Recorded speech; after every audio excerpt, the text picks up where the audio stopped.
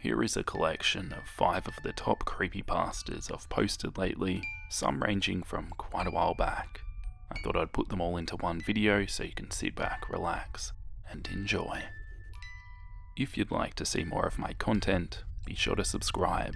I upload new videos every week. But with that said, let's jump into the first story. Ben drowned.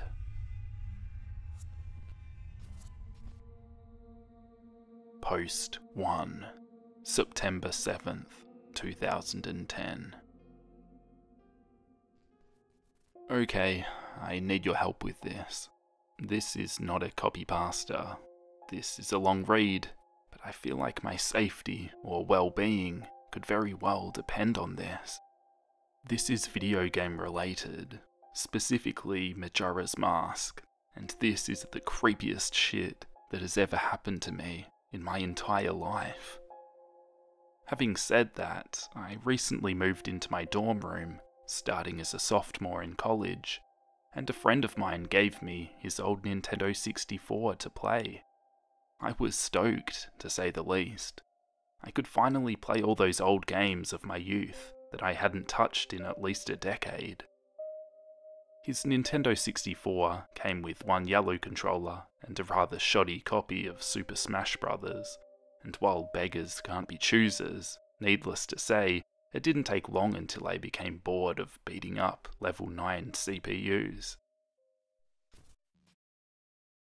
That weekend, I decided to drive around a few neighbourhoods, about 20 minutes or so off campus, hitting up the local garage sales, hoping to score on some good deals from ignorant parents. I ended up picking up a copy of Pokemon Stadium, GoldenEye, hell yeah, F-Zero, and 2 other controllers for $2. Satisfied, I began to drive out of the neighbourhood when one last house caught my attention. I still have no idea why it did. There were no cars there, and only one table was set up with random junk on it. But something sort of drew me there. I usually trust my gut on these things, so I got out of the car and I was greeted by an old man. His outward appearance was, for lack of a better word, displeasing. It was odd. If you asked me to tell you why I thought he was displeasing, I couldn't really pinpoint anything. There was just something about him that put me on edge. I can't explain it. All I can tell you is that if it wasn't in the middle of the afternoon, and there weren't other people within shouting distance, I would not have even thought of approaching this man. He flashed a crooked smile at me and asked what I was looking for, and immediately I noticed that he must be blind in one of his eyes. His right eye had that glazed over look about it. I forced myself to look to his left eye instead, trying not to offend, and asked him if he had any old video games. I was already wondering how I could politely excuse myself from the situation when he would tell me he had no idea what a video game was, but to my surprise, he said he had a few ones in an old box. He assured me he'd be back in a jiffy and turned to head back into the garage. As I watched him hobble away, I couldn't help but notice what he was selling on his table. Littered across his table were rather peculiar paintings, various artworks that looked like ink blots that a psychiatrist might show you. Curious, I looked through them. It was obvious why no one was visiting this guy's garage sale. These weren't exactly aesthetically pleasing. As I came to the last one, for some reason it looked almost like Majora's Mask. The same heart-shaped body with little spikes protruding outward. Initially, I just thought that since I was secretly hoping to find the game at these garage sales, some Freudian bullshit was projecting itself into the ink blots. But given the events that happened afterwards, I'm not so sure now. I should have asked the man about it. I wish I would have asked the man about it. After staring at the Majora-shaped blot, I looked up, and the old man was suddenly there again, arm's length in front of me, smiling at me. I'll admit, I jumped out of reflex and laughed nervously as he handed me a Nintendo 64 cartridge. It was the standard grey colour, except that someone had written Majora on it in black permanent marker. I got butterflies in my stomach as I realised what a coincidence this was and asked him how much he wanted for it. The old man smiled at me and told me I could have it for free, that it used to belong to a kid who was about my age and that he didn't live here anymore. There was something weird how the man phrased that, but I didn't really pay any attention to it then. I was too caught up in not only finding this game, but getting it for free. I reminded myself to be a bit skeptical, since this looked like a pretty shady cartridge, and there's no guarantee it would work. But then the optimism inside of me interjected that maybe it was some kind of beta version or pirated version of the game, and that was all I needed to be back on Cloud 9. I thanked the man, and the man smiled at me and wished me well, saying, "Goodbye then."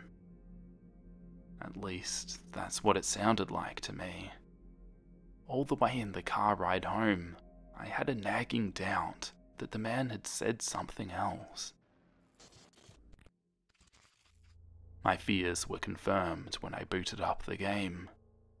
To my surprise, it worked just fine, and there was one save file named simply Ben. "Goodbye, Ben," he was saying. "Goodbye, Ben." I felt bad for the man, obviously a grandparent, and obviously going senile, and I, for some reason or another, reminded him of his grandson, Ben. Out of curiosity, I looked at the save file, eyeballing it. I could tell that it was pretty far in the game. He had almost all of the masks, and 3 of 4 remains of the bosses. I noticed that he had used an owl statue to save his game. He was on day 3, and by the Stone Tower Temple, with hardly an hour left before the moon would crash. I remember thinking that it was a shame that he had come so close to beating the game, but he had never finished it. I made a new save file, named Link, out of tradition, and started the game, ready to relive my childhood. For such a shady-looking game cartridge, I was impressed at how smoothly it ran, literally just like a retail copy of the game, save for a few minor hiccups here and there, like textures being where they shouldn't be, random flashes of cutscenes at odd intervals, but nothing too bad.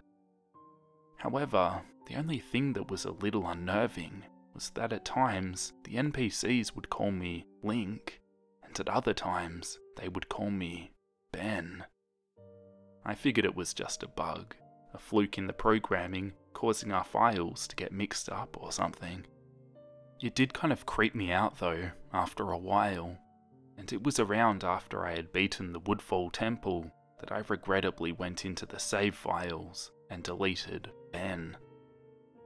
I had intended to preserve the file just out of respect of the game's original owner. It's not like I needed 2 files anyway, hoping that would solve the problem. It did, and it didn't. Now NPCs wouldn't call me anything. Where my name should be in the dialogue, there was just a blank space. My save file name was still called Link though. Frustrated, and with homework to do, I put the game down for a day.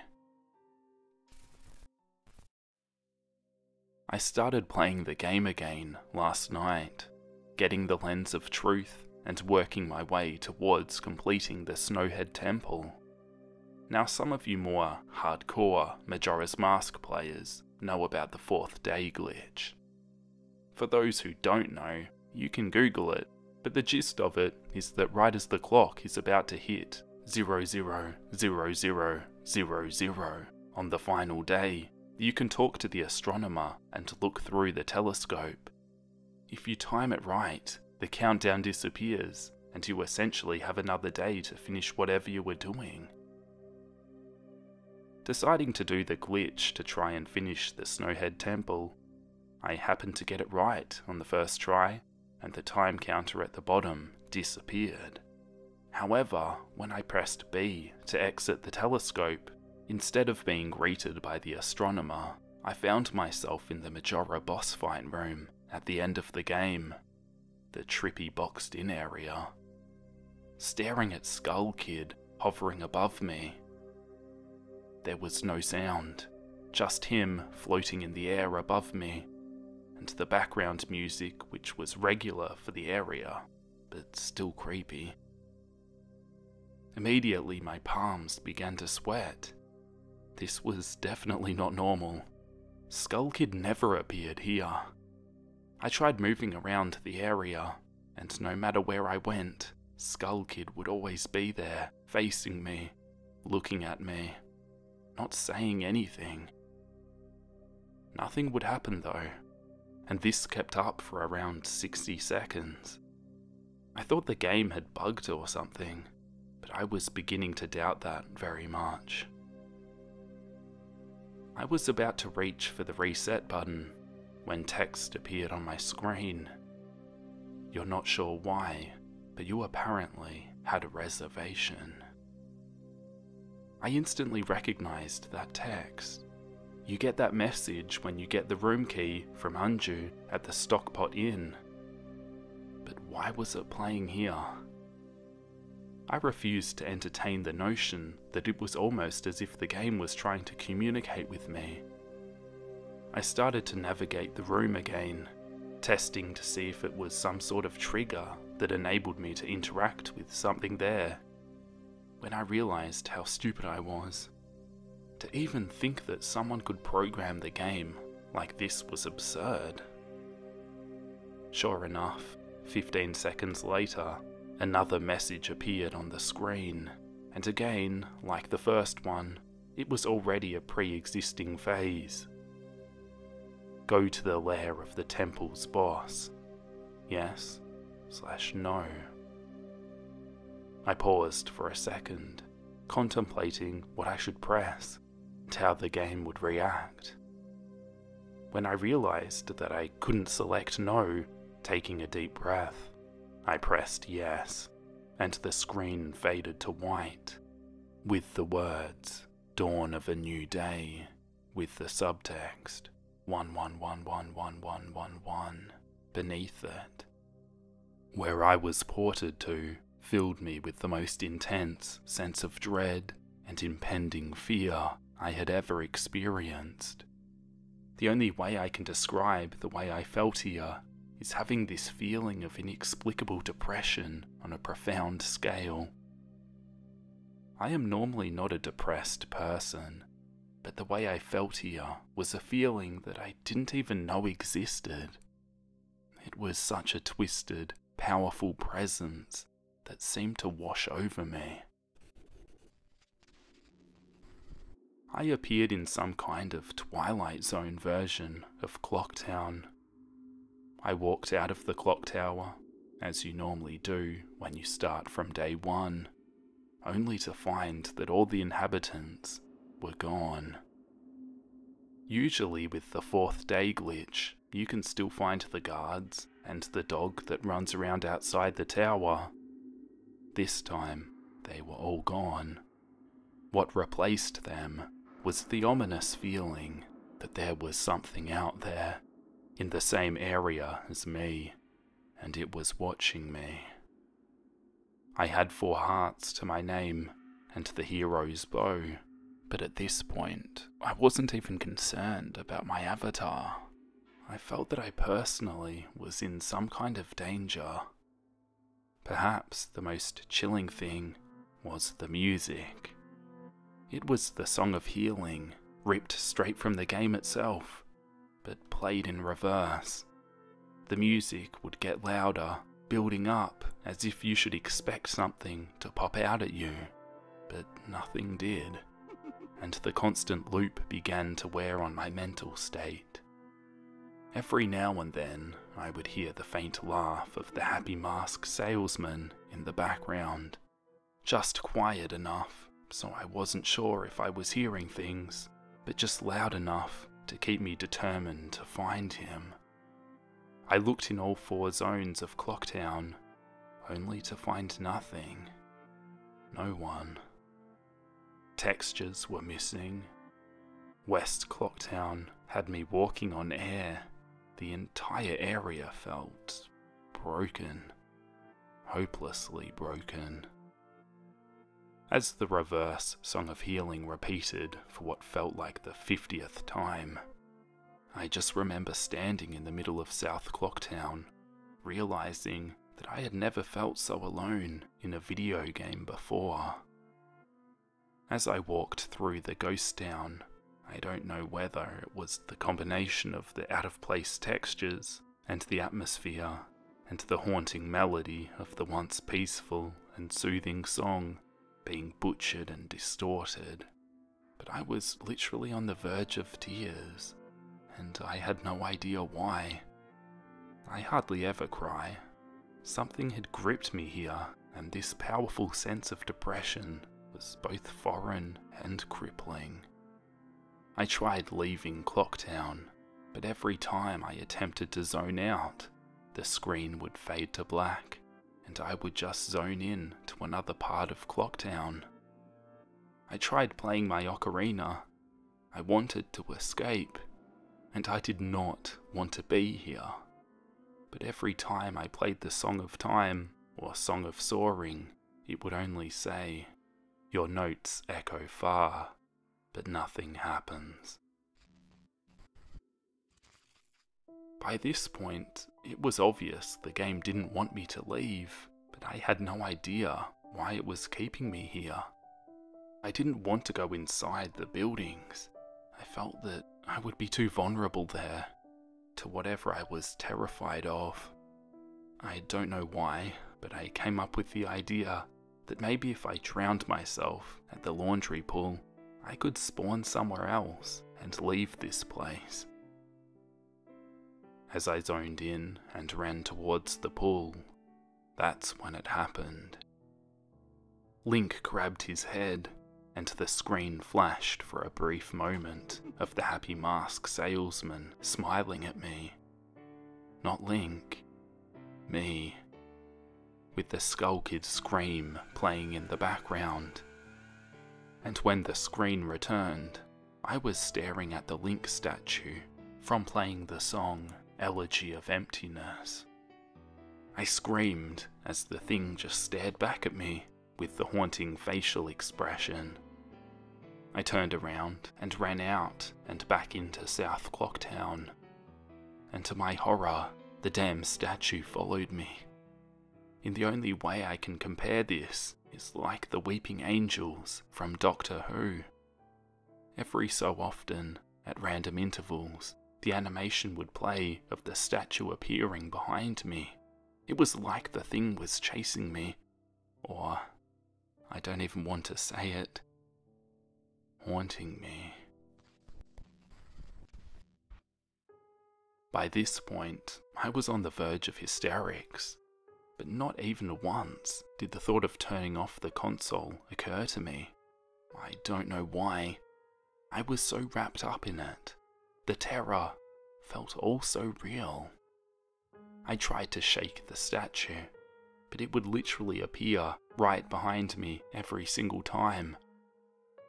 Link started to make weird animations I had never seen him do before. He would flail his arms around, or spasm randomly, and the screen would cut to the happy mask salesman smiling again for a brief moment, before I was face to face with the damn statue again.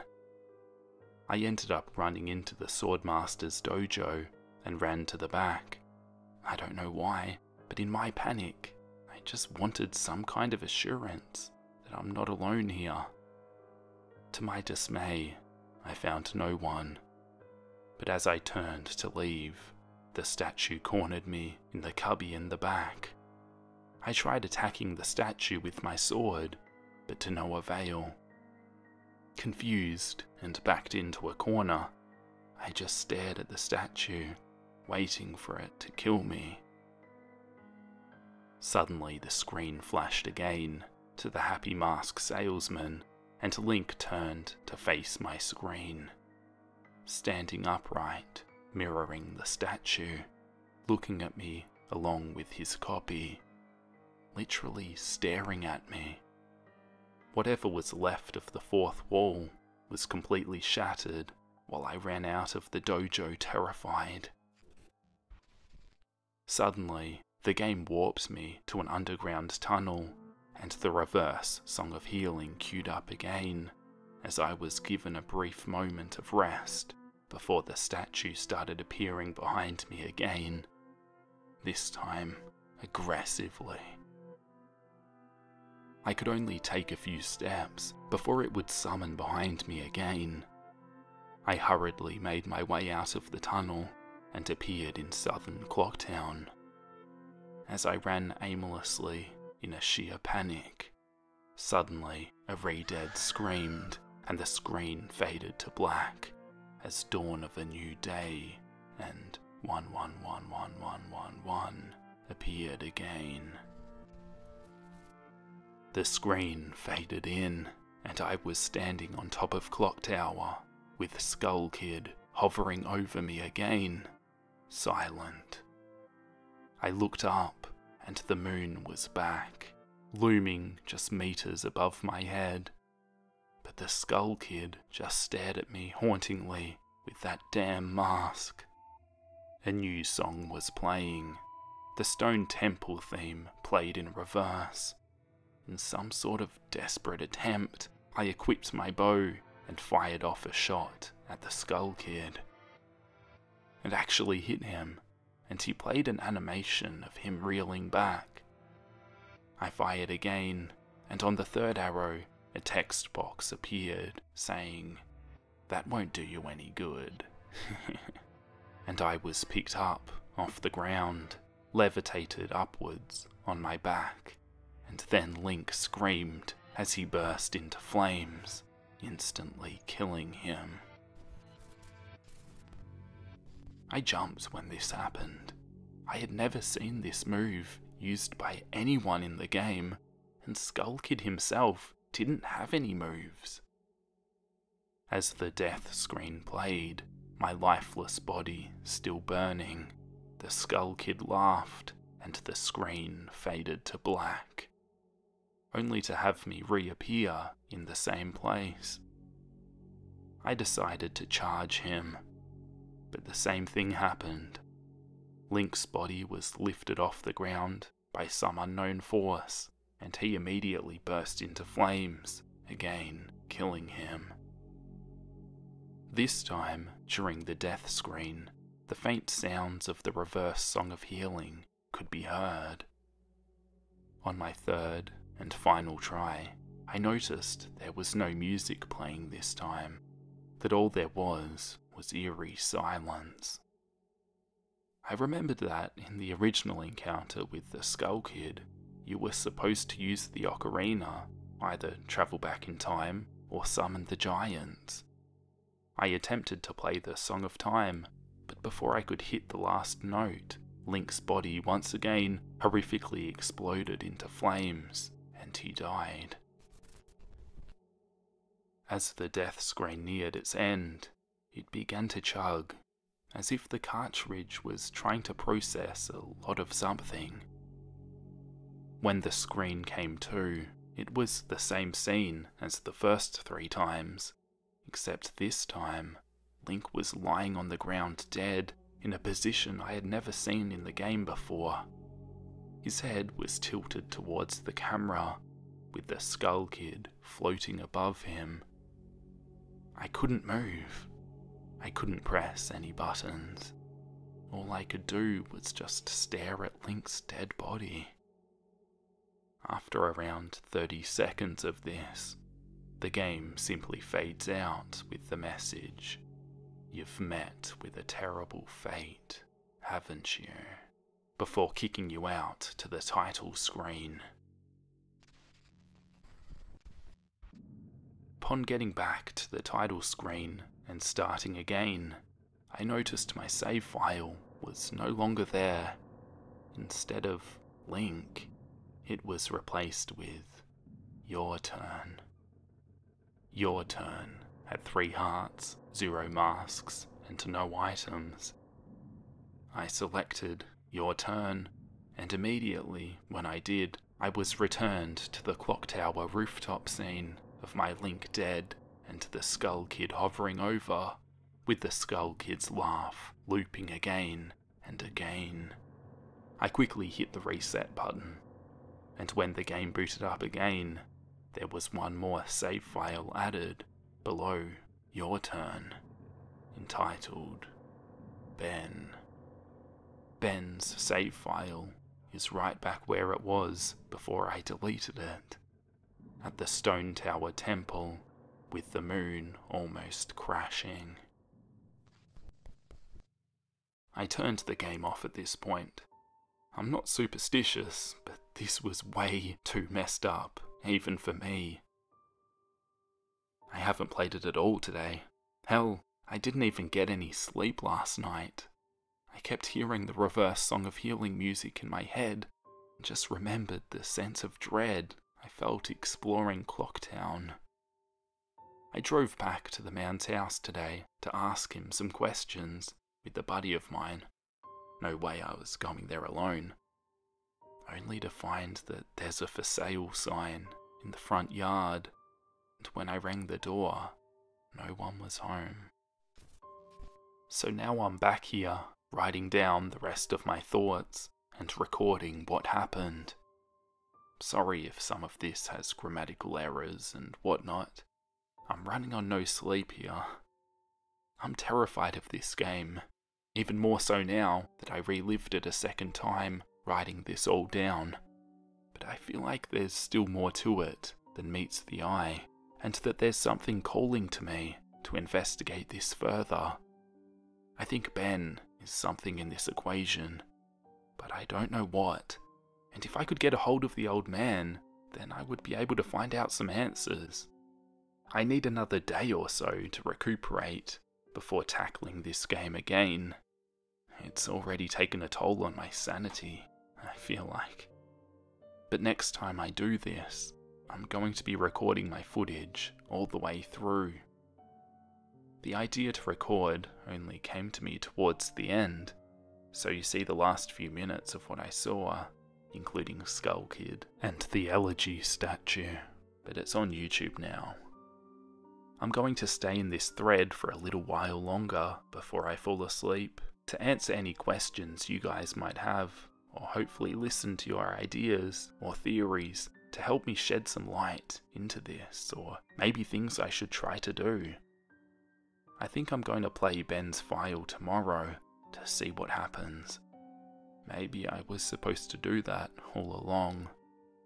I don't believe in paranormal stuff, but this is pretty messed up. But maybe this Ben guy is just a really good hacker or programmer. I don't want to think about the alternatives if he isn't.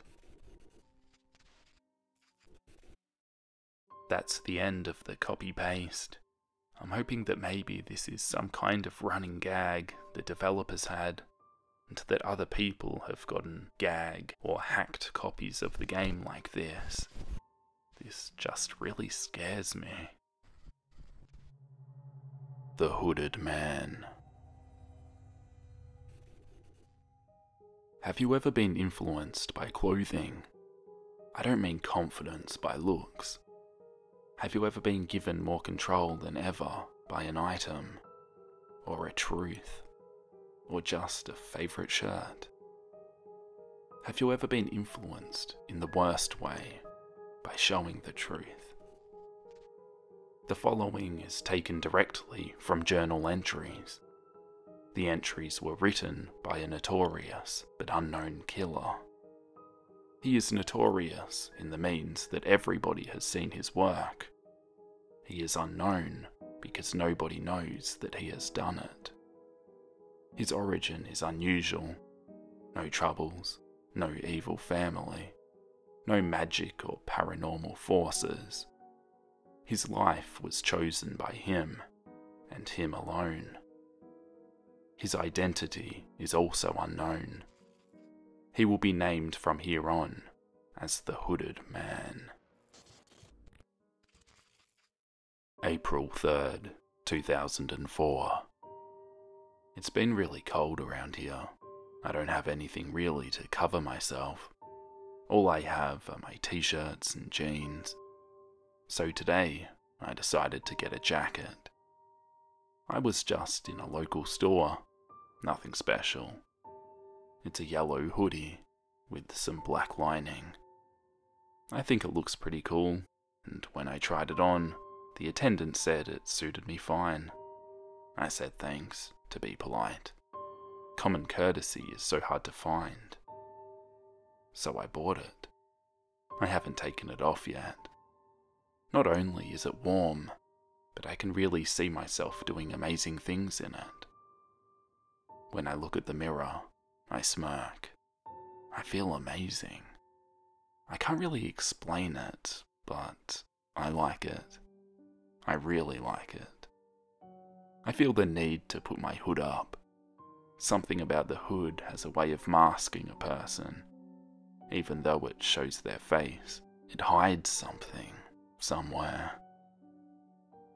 It's really late now. I've been feeling so great all day. Time flew around me. I'll have to explain more tomorrow. April 10th. I've had a hell of a week. I felt so great. I walked the halls like a big shot. I'm sure I looked smug. That's why Jack challenged me. He was so angry. Whoever knew ignoring an insult was more insulting than responding with shrewd comments about someone's family. He antagonized me. He asked for it. He threw a hard punch, and I stood.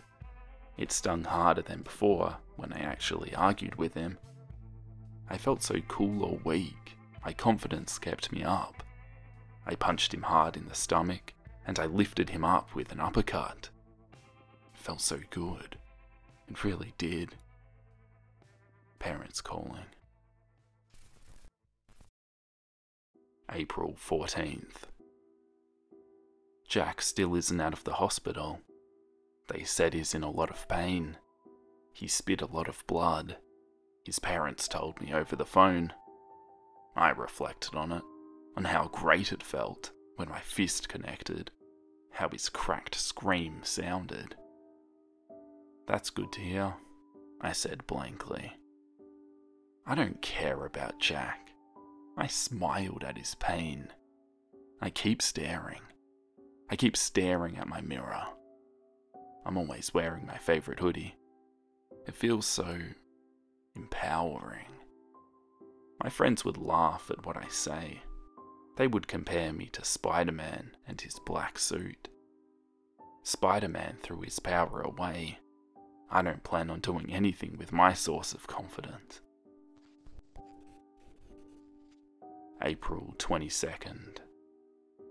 Jack has gone to a better place. The words rang through my ears. He's dead. He lost too much blood. His father told me the day I visited that he was losing blood due to a personal health condition. But the way his mother looked at me told me the real story. I killed him.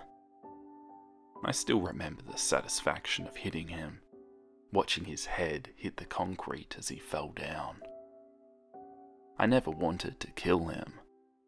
I need to think about what I've done, right? That'll fix my feelings. But what is there to think about? Regret is a foolish emotion. I don't need regret. April 24th. Dad has been avoiding me lately, and Mum just tells me she loves me. They both want me to feel endless guilt, but I won't. Or rather, I can't. I can fake it for the public, but the truth is, I'm not sorry. Spider-Man's story is starting to make me think more. But why would a cursed or possessed hoodie land in my possession? Everybody who knew Jack glares at me. Everyone who I would talk to have either transferred themselves out of my class or went to a different school. Teachers don't look at me much or get on to me if I'm breaking any rule. Today, I threw a pencil at my history teacher. It hit his shoulder. He just froze for a second and continued what he was doing. Everyone either hates me and probably wants me dead, or they fear me. My writing is the only comfort I have. I can be at peace and let myself go. April 25th. They provoked me. They threatened me. I had no choice. They would have killed me. My hood protected my face. The knife naturally moved from Rob's hand to mine. I didn't mean to. The writing was a short line at this point. April 30th. 5 days. 5 days being interrogated and sleeping in a cell. They decided I was only defending myself. I can hear Mum and Dad talking. They want me gone. They're both scared. I was an idiot to think that this jacket of mine was possessing me or changing my personality. It's just a really cool jacket. I love how it looks. I feel like such a badass. I remember how I put the hood up. I put it up when Jack challenged me. I put it up when those guys tried to kill me. I feel no remorse. I feel indifferent. I am in control. I have finally come to realize my insanity. I wanted to kill them. All of them. I needed only a push and the confidence to fight. I got it. Mum and Dad are irritating me. They all irritate me. Maybe I'll go down to the store later and pick up a mask. Then my victims will never see it coming. The last train home. Do you ever watch other people in the subway? It's so strange to have to ignore someone who's right up there in your face. A can of sardines spring to mind, except passengers aren't joined by a bond or thick oil or brine. Instead, they're stewing in a miasma of sweat, cologne and annoyance. Everybody absorbed in their own little worlds, warm little cocoons. There, whizzing through the bowels of the city at a brisk clip, you'll find people reading books, newspapers, maybe on an iPad or a smartphone. Except me. I'll always be looking through the thick glass windows at the flickering blackness just beyond. Sometimes, late at night, I hope I'll get on the same train once more, so I can see it all again. It had been one of those weeks. Actually, it had been one of those months where the targets piled up like so much dirty laundry. The boss was on my case. Miserable, balding fart with his mortgage and his European sports car, riding us all for another bullshit project for some client across the country.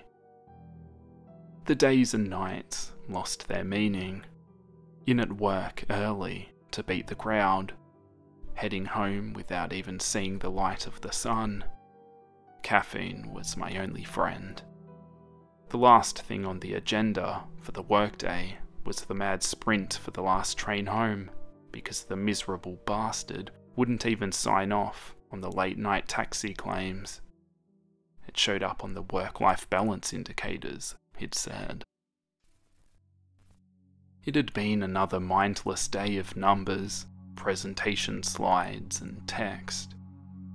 To be frank, I didn't even know if the version of the mindless report I was working on was the 5th or the 50th. Nor could I have told you the difference between the two. The office had already emptied out an hour before, my last co-workers giving me a commiserating pat on the back as they headed off. I cursed as I stuffed my laptop and swept some papers into my bag. I was going to miss the train. The stale warmth of the building gave way to the bitter cold as I hit the streets running. The station was deserted. Not unthinkable at this time of the night, but eerie all the same. There's something about a hollow space meant for crowds. I'm not talking about muggers or anything like that. There is an air of the forbidden about these empty spaces. That's how that night started out. Expectant, waiting for something to happen. Not that I cared at the time. The escalators were out for the night. I was wheezing hard by the time I got to the bottom. That old college fitness, long drowned under an ocean of booze, buried under a mountain of fast food. I thought the last train had already left, resigning myself to a long wait for an expensive taxi ride back. I was about to leave when a train pulled up with the familiar scream of metal on metal. Graffiti adorned the grey skin of the train, tribal tattoos for the modern locomotive. The doors hissed, warm air belched out from the cabin. I got in. The train, strangely, was full. Not packed, but it was crowded. I found myself a seat in between an old man in a large brown overcoat and a young lady that was wearing a dark formal dress, a large flower pinned to her breast, her face a mask of mascara and eyeshadow inexpertly applied. Across from me sat a pair of army guys in fatigues, their scalps shining pink under their tight buzz cuts, and many more besides. It was a puzzling thing to have a cabin so full late at night, and with such a motley crew of inhabitants. With a shudder, the train pulled out from the station. I settled back contentedly into my seat. The network connection in the tunnels was never dependable. I had to find another way to entertain myself on the ride home. The noise from the screech of the rails and the rush of air outside seemed muted. Instead, the cabin was filled with a soft susurrus, the hushed tones of a crowd in a theatre, expectant but subdued. The cabin felt colder than it should have been. Was the heating out again? It couldn't be. I was certain that the cabin was warmer than the platform a second ago. Yet now, it felt like I was back outside in the howling cold. I tugged my jacket a little tighter. I looked at the hodgepodge of strange individuals in the cabin. Everybody seemed out of place. Why would there be a gaggle of high school kids, obviously inebriated, this late at night? Or the wayfish girl that was wearing what seemed to be a school uniform? I shifted uncomfortably on the sculpted plastic seat. Not a single mobile phone or any other electric device in sight. A strange sight in this day and age. I looked up at the row of LED lights that indicated the train's progress along my route. 4 more stops. I was still staring at the display when the train whizzed by the next station. It didn't stop. Didn't even slow down. Just kept going right. The lights and pillars of the station streamed by in a blur. I jerked upright in my seat, my eyes widening. What kind of train had I gotten onto? The rest of the crowd was unfazed by this development. If anything, the low buzz of whispers got even louder as the train progressed. We were still hurtling through the dark tunnel, the overhead lights flickering on and off, when the little girl in the school uniform affixed me, stared at me, wide-eyed. She crept over to the group of high schoolers and tugged at the sleeves of one of the young men. He must have been a basketball player, towering over his companions.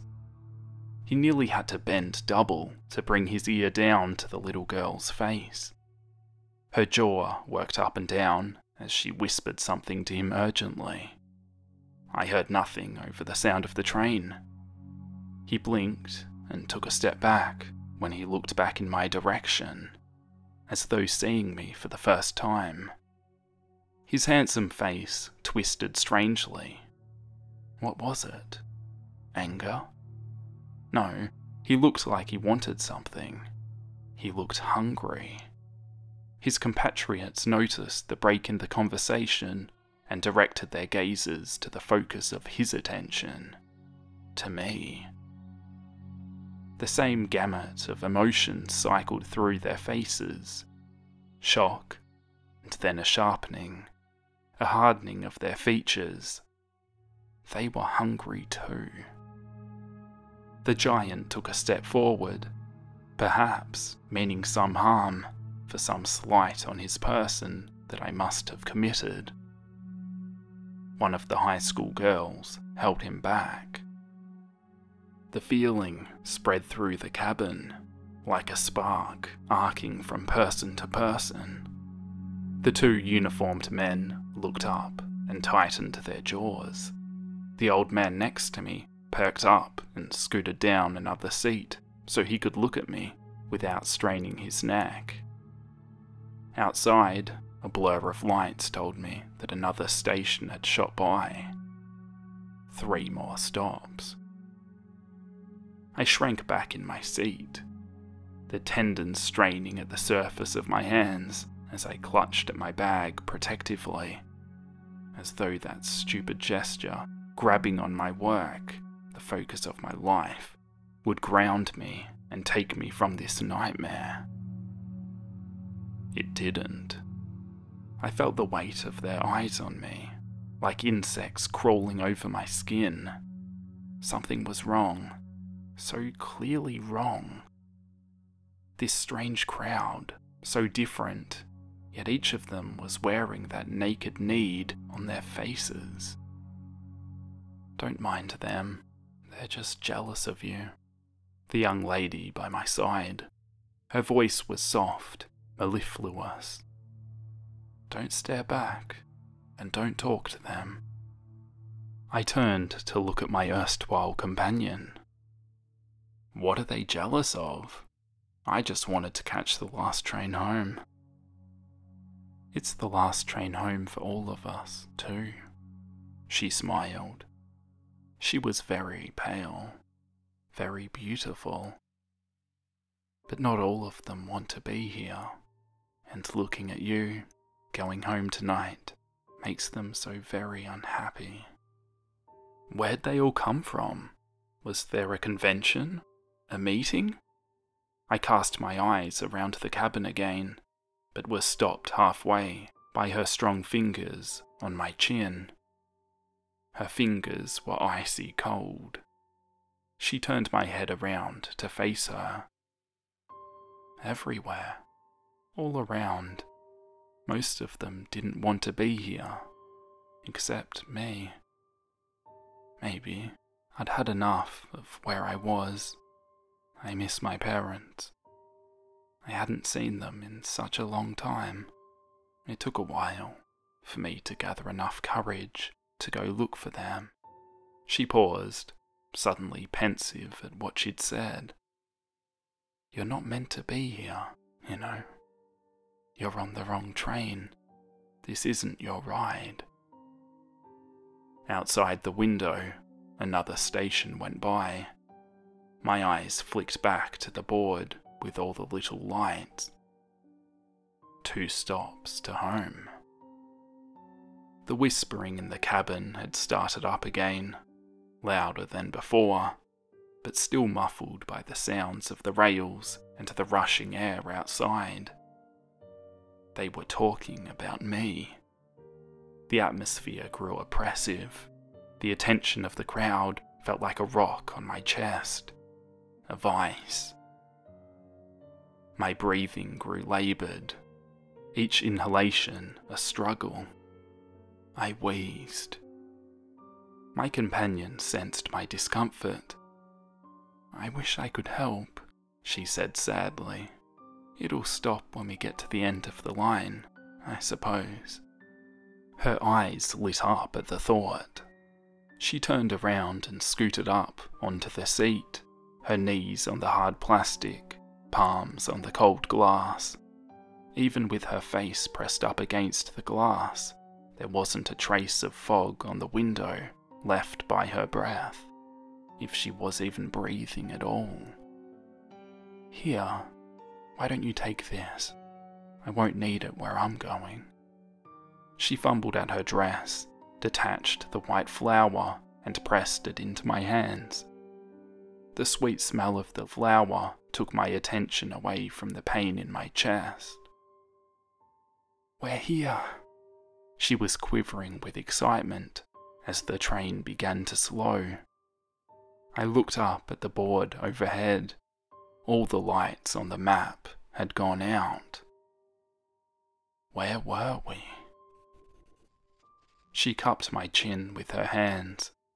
It was only then, with her arms so close to my face, that I saw the network of fine white lines that crisscrossed her forearms. She caught the flick of my eyes towards her arms. She shrugged, sheepish. "Practice makes perfect," she said. She frowned, suddenly serious again. "This stop is for the rest of us. You can't join us. You have to stay here." She leaned forward quickly and gave me a kiss on my cheek. Her cold lips burnt like an ice cube. The people in the cabin quickly turned their attention to the approaching platform. I felt the weight on my chest ease. The whispering grew to a crescendo as they pointed and chatted excitedly. The platform grew close. And what a sight it was! I didn't recognize the tiles or posters. I must have taken this train 1,000 times. I could have closed my eyes and named every station in order and the time between stations if I wanted to. And yet, I was lost. There was nothing on the platform that helped me in any way. No signs, no directions. What the platform had was people. A milling sea of heads and faces, all expectant, all eagerly waiting. When the door opened, it let in the roar of a crowd outside. Shouts, shrieks and yells, and tears. So many tears. The passengers burst out of the train, throwing themselves into the waiting sea of people. I saw one of the army boys embracing an older gentleman, also dressed in military fatigues. None of that new age stuff, that pixelated camouflage. This was old school, with big green and brown blotches. The resemblance between the two was clear. They parted. The younger man introduced his father to his compatriot. The older man hugged him as tightly as he had hugged his own son earlier. The group of teenagers whooped and leapt as they pushed through the crowd, seeking some new adventure for the night. I caught a last glimpse of the blonde locks of the baseball player as they vanished around a corner. The old man that was sitting by me had found an elegant-looking lady in her 30s, Her light sundress looked out of place for the biting cold of winter. Or had I mistaken the man for someone else? I looked again, and it wasn't the old man anymore, but a young couple laughing in the prime of their lives. No, it was the same coat, and his features, lined with a jealous greed scant moments ago, were now lit with a fierce joy. Just as the train doors hissed shut, I saw the girl that sat next to me on the train. She was in tears with her arms around a well-dressed couple. She waved at me as the train pulled out of the station. I waved back. My legs shook as I got off the train at my stop. The platform was reassuringly deserted. I watched as the train screeched into the distant darkness of the tunnel. I gingerly touched the numb spot on my neck where the girl had kissed me. My fingers came away wet.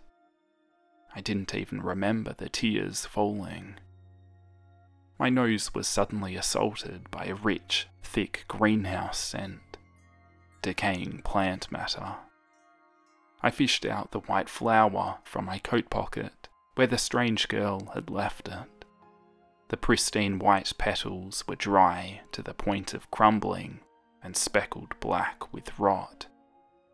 I let it fall from my fingers and watched it bounce on the station floor. It sat there, like an unmelting snowflake, on the pocked grey concrete. I stared at it for a long time, before I began the long trek home.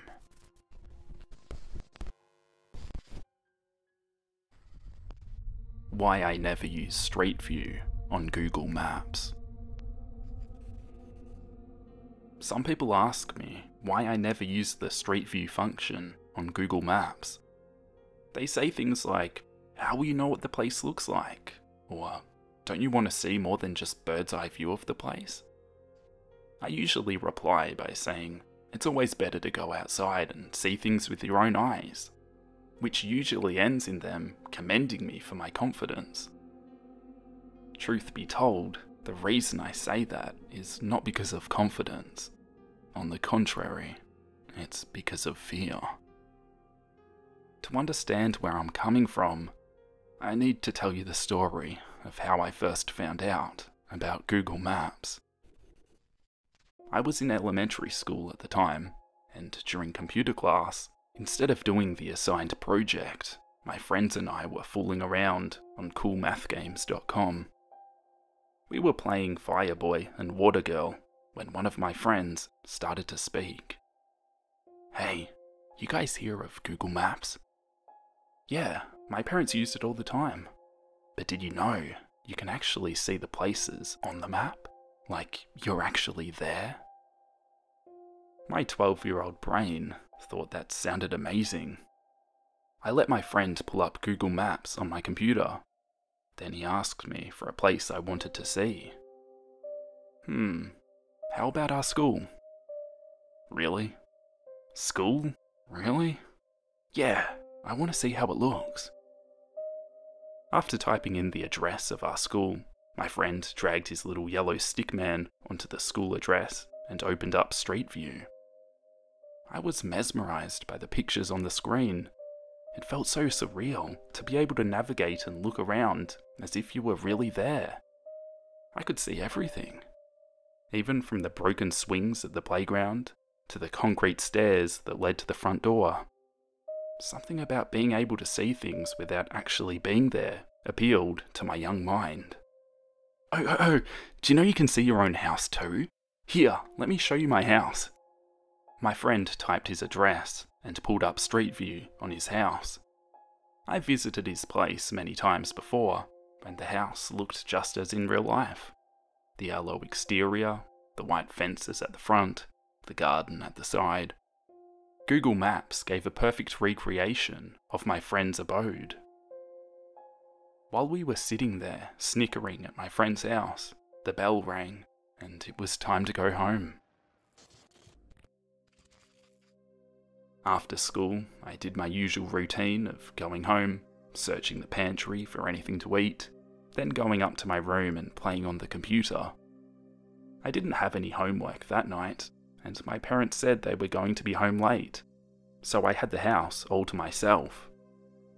As a kid, I decided the best thing to do was play flash games as late into the evening as I could. Eventually, I got bored of playing flash games and wondered what I should do. It was just past 6 PM, but it was dark outside already. I looked out of my bedroom window and saw all the houses in my neighbourhood with lights shining through their windows. Suddenly, I remembered about the Google Maps thing my friend showed me at school that day. I eagerly opened the Google Maps and typed in my address. Then I opened up Street View. The image of my house covered my screen. I had a fun time dragging the camera around and seeing everything. I even zoomed into the living room window, imagining that maybe I would see someone if I zoomed in enough. Of course, the window was too blurry after I zoomed in that much. I decided to zoom out again and take a look at my house as a whole. It was then that I noticed something odd. There was a man wearing a hoodie near my side gate. I tried zooming in on the man's face, but I could only see the back of his head. For context, the side of my childhood house has a gate that leads into the backyard. Right above that gate was my bedroom window. Being an imaginative child, and given it was dark outside, I rushed to my window and pulled back the curtains, expecting to see someone scary when I looked down. I sighed in relief. Of course, there was no one by the side gate. When I got back on my computer, I was greeted by a horrifying sight. The image of a man's crooked face with eyes bulging and a cartoonishly white smile. I never zoomed out from the man's face before checking the window, so his face filled my whole screen. I instantly zoomed out. I wanted to close my browser, but I was afraid that if I did, the man would go away. Since I zoomed out, I got to see the man's full body. The best way to describe the man was tall, lanky, and crooked. He had a hoodie on, and his hands were in his hoodie pockets. His head was tilted to one side, and his eyes were staring directly at the screen. What really scared me was how his entire torso was facing the screen, as if he knew I was looking at him. The Street View images were all taken during the day, so I reasoned to myself that even if there was a smiling man outside, it could not possibly be happening at this moment. After all, it was already dark out. I looked at the date the image was taken and saw that it was taken months ago. I then looked again outside my window just to confirm no one was at the side gate. Thus, I was reassured there was no way the man was currently outside my house. When I looked back at the computer, my eyes widened. The man stood just as he did moments ago, except one of his hands was outside of his pockets. This hand was giving me a thumbs down. All this time, the man was still staring directly at the screen, with his bulging eyes and absurdly wide smile. I darted downstairs and made sure all the doors and windows were locked. I closed all the curtains for all the windows, then locked myself in my room. When I looked back at my computer, I saw the man's face was no longer smiling. Now, it was laughing. I considered closing the browser, but I was deathly afraid of what would happen if I did so. Clearly it seemed that the man was responding to what I was doing. So, I was left staring at his image on my screen. After a few minutes of staring at the man, and making sure I didn't take my eyes off of him, my computer got the blue screen of death. Panicking, I quickly unplugged my computer and plugged it back in, trying to restart it. The screen came alive and showed the Windows XP boot up screen. There was nothing but silence through the entire house. I sat there, looking at the boot up screen, wanting nothing more to get back onto Google Maps to make sure the man was still there. Back then, PCs took a very long time to load. Suddenly, I heard the doorknob to my front door start jiggling. I feared for the worst. Was that the man? I looked back at my computer and it was still booting up.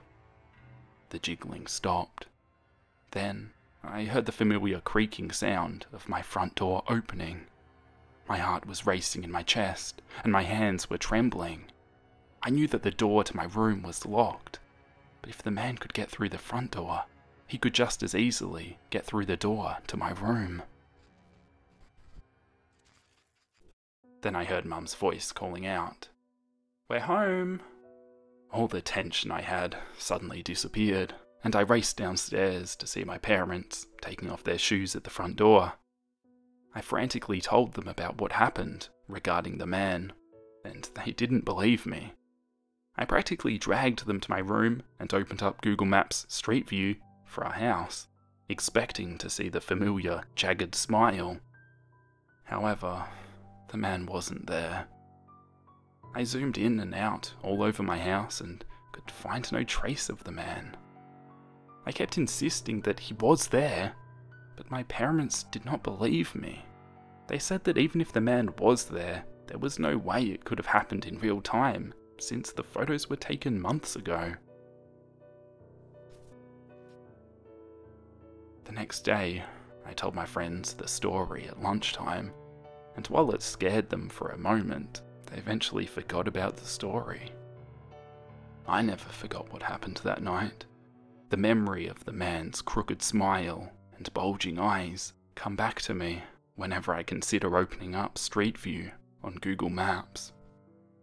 So now, whenever someone asks me why I never use Street View, I simply tell them that I would rather see things with my own eyes than trust whatever image is on the screen.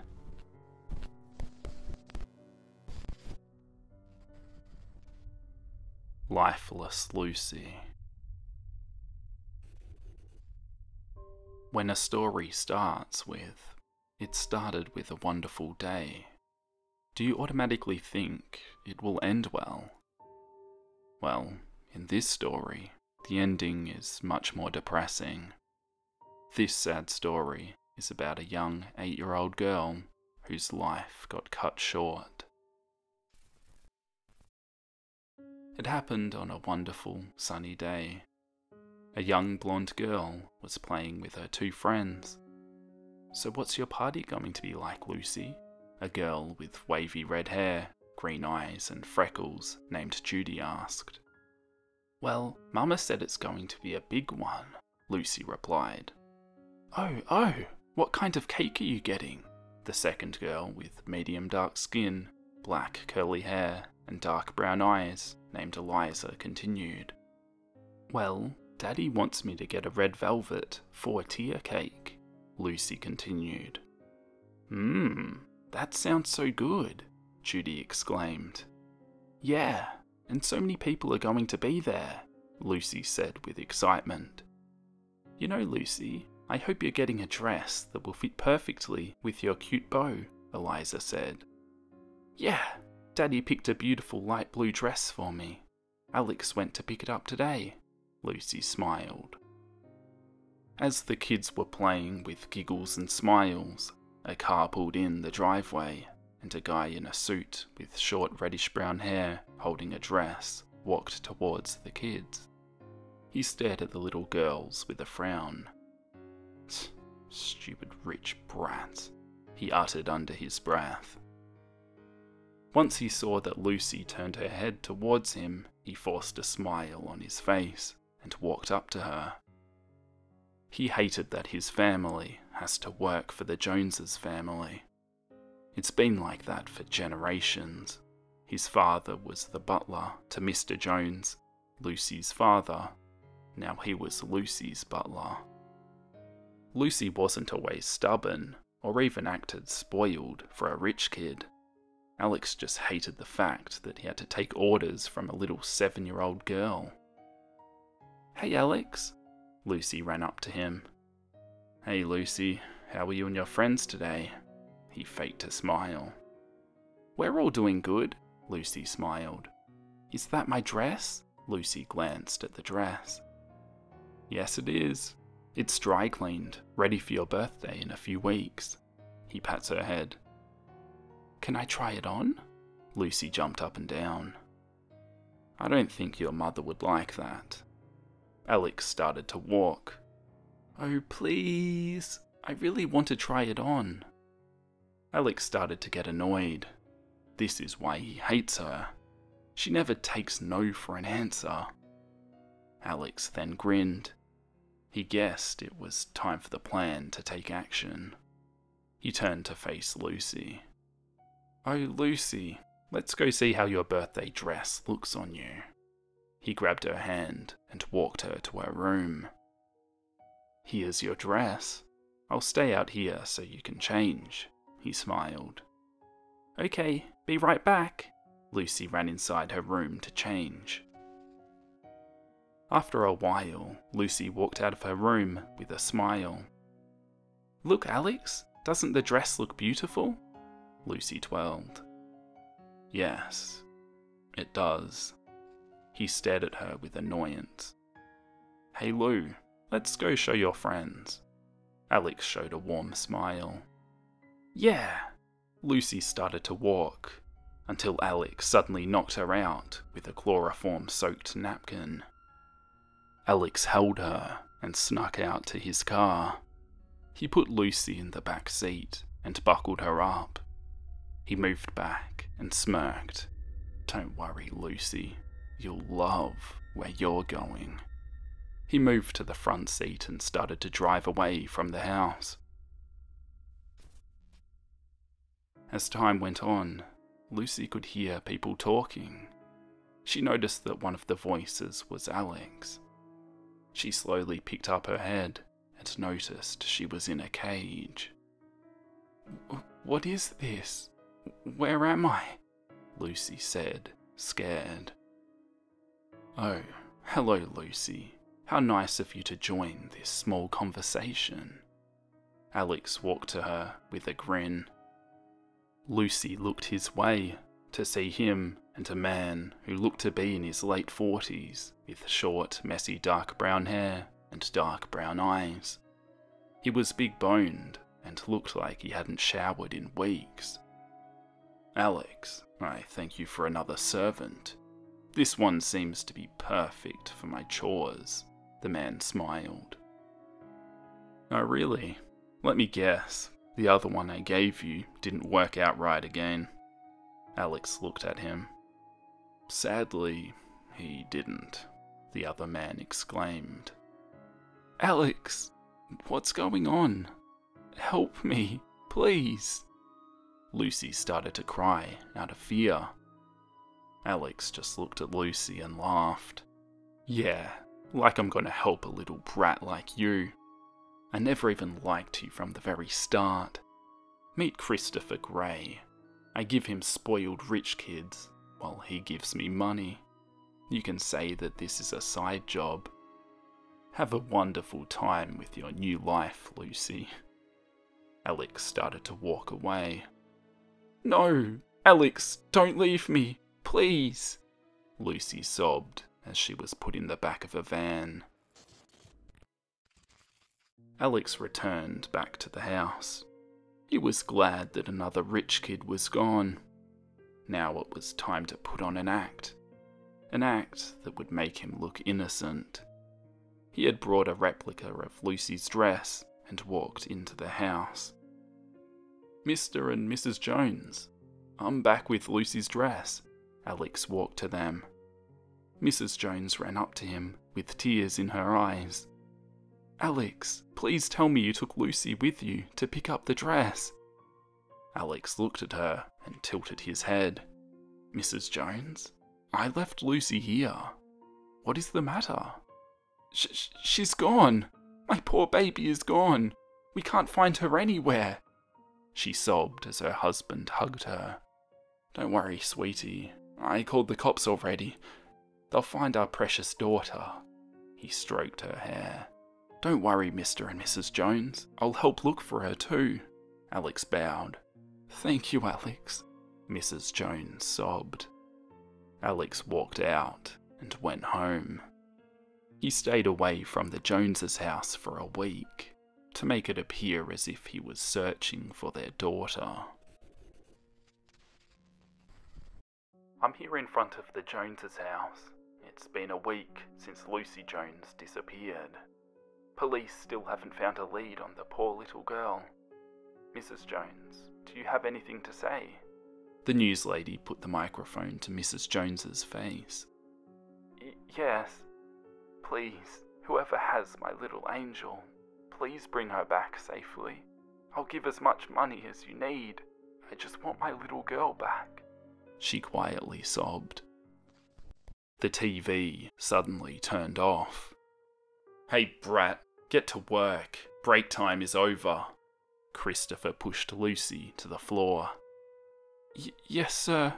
Lucy went to sweep the floors. She was covered in filth, bruises, with her beautiful blue dress ripped and tattered. Her hair was also very messy.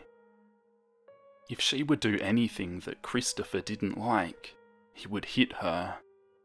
So Lucy tried her very best to do everything perfectly.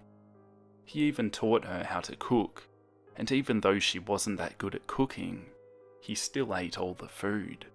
Lucy had been trapped in the house for a week, and she was trying to plan a way to escape. She would watch his daily routine, from when he wakes up, to eating, to shopping and sleeping. She didn't know what to do exactly, but she knew that a key was needed to the front door. She would look for any means to escape, and one day she noticed the types of medication that he took. She read the back of one of the pill bottles and found out that one type, if taken in a certain dose, would make him drowsy. From that day forward, she would sneak his meds into his food and test how many was needed to make him fall asleep and how long it would last. For another week, she did this. The day before her birthday, she was planning to do it once again. All she wanted was to get back home to her parents. She missed them. All she wanted to do was spend her birthday with them. That was her only wish. Hey brat, stop daydreaming and make me some food, he yelled. Lucy lightly jolted and nodded her head. She went into the kitchen to prepare him a meal, and in the process, she drugged his food. She had upped the dose this time, and after watching him eat, he soon fell asleep. She then used that opportunity to look everywhere for the key. She checked the cabinets, drawers, even in his room, but nothing. Lucy started to feel discouraged and sat down in front of the TV. She took the remote and switched it on to the news, where she would see her mother talking. Mommy, I miss you so much, she lightly sobbed. Lucy got up and looked at the man. Where could he be hiding the key? She thought to herself. Out of habit, she grabbed the plate that had fallen beside him and took it to the kitchen. When she headed back, she just stared at him. Lucy jumped when he shifted on the couch. Then she noticed something in his pocket. She wondered what it was. As she slowly walked to him and put her hand in his pocket, she gulped, hoping he wouldn't wake up. When she removed and opened her hand, there it was, a key. Could this finally be it? Could she finally be leaving and going home.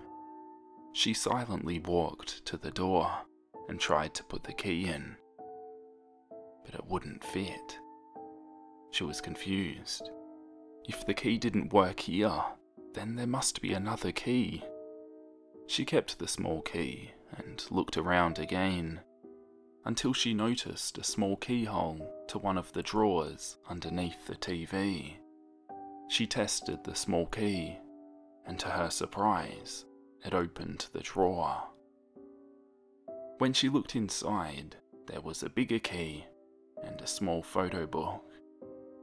Being a curious little girl, she opened the book and looked through it to see pictures of young kids. The pictures started out normal, but as she flicked through, they got progressively more horrific. She then threw it down with a small yelp, shocked at what she had seen. She turned her head, hoping he didn't hear anything, but he was still asleep. Suppressing her fear as best she could, she grabbed the key that was next to the book and headed towards the door as quietly as she could. She held her breath as she inserted the key into the door, hoping for it to work. And it did. With a click, the door unlocked, and she swung it open. It was at that moment the house alarm went off. Christopher was a paranoid man, a man with secrets that he couldn't let get out. Abandoning all hopes of a quiet escape, Lucy sprinted out the door into the darkness of the night. Christopher had jolted upright at the sound of the house alarm. Groggy and confused, he looked around the room and noticed the open door and Lucy running out of it. "That little brat!" He got up shakily and ran after her. As Lucy ran through the woods at the front of his property, she tripped and fell down a small pit. When she hit the ground, her right leg broke, with the bone sticking out. She cried in pain, but when she looked up, she found herself in a pit of dead bodies, small bodies of people her age. They were in various stages of decomposition. Some were bones, while others were fresh bodies just beginning to decay. She cried, trying to stand up, but she couldn't because of the pain. "There you are, brat." A familiar voice rang out from behind her, before firm hands grabbed her and pulled her away from the pit. "I hope you had a wonderful time seeing your new friends, 'cause you'll be one of them soon." Christopher grinned. Lucy tried to struggle, but she couldn't get out of his grip. He dragged her all the way back into the house, where he grabbed an axe and threw her to the ground. Lucy fell to the floor with a thud, the pain of her broken leg making her whimper. She looked up and begged for mercy. I'm sorry, sir. I won't do it ever again," she cried. "Or maybe next time you shouldn't do things you're not supposed to do." He started to beat her. As Lucy lay on the ground crying, she called out to her parents. "Kid, they aren't coming for you. If they were, they would have been here by now." He raised the axe and swung it down viciously on her arm. Blood spilled everywhere as she cried out in pain. Christopher then raised the axe and swung it down on her head. It was at that moment the clock struck 12, and Lucy slumped to the floor. Her eyes had turned lifeless as she wished herself a small, happy birthday. When that was done, Christopher took Lucy and her dismembered arm to the pit. After throwing in the body, he went to clean up the blood. When he was finished, he tried to call Alex for another kid, but he didn't pick up the phone. Annoyed, Christopher turned his attention to the TV. His eyes widened when he noticed the news headline. Alex Martinez was arrested this morning for the kidnapping of the 7, now 8-year-old Lucy Jones. In a panic, knowing that the police would be on his heels soon, Christopher started to pack his things, trying to get himself out of the house. Suddenly, his photo book was thrown next to him, empty. He looked back to see all the pictures he had taken of his victims. It was faint at first, but he started hearing child giggles.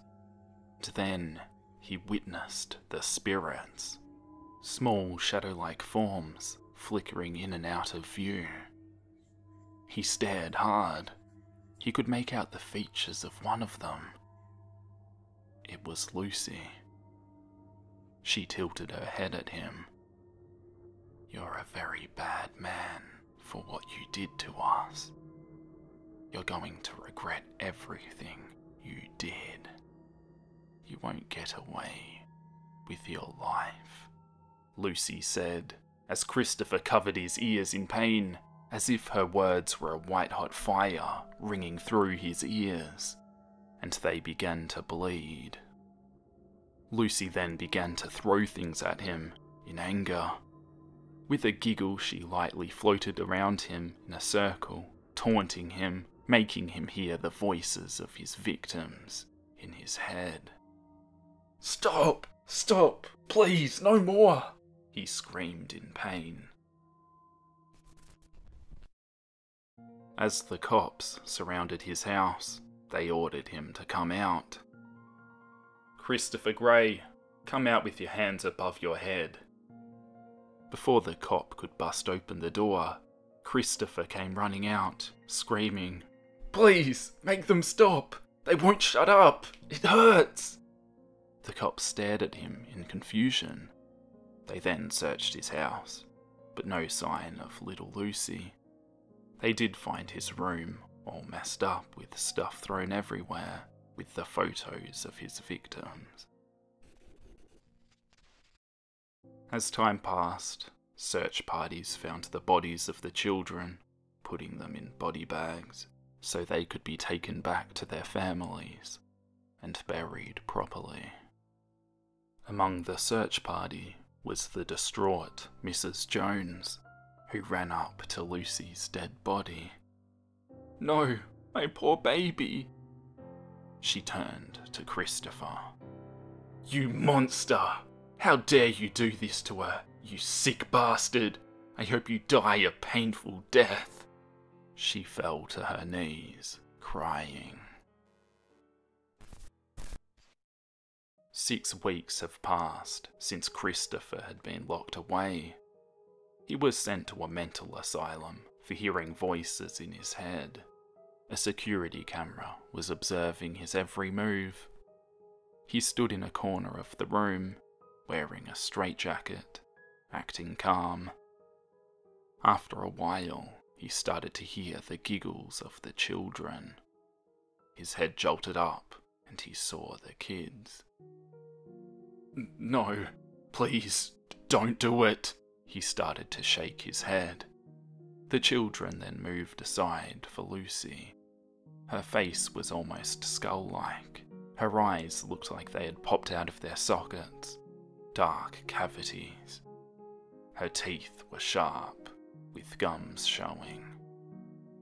"I told you, Christopher Gray, I won't let you live after what you did to us." Lucy let out a giggle as she pointed at him. "Get him." The spirit started to hold him down. As he screamed, Lucy floated up to him. "Isn't karma the best?" She finished the question as she started to rip his chest open, tearing his insides out. As the blood squirted on the walls and the floor, Christopher's eyes started to grow dull, choking on his own blood. He fell to the floor as Lucy giggled. Can you hear them laugh?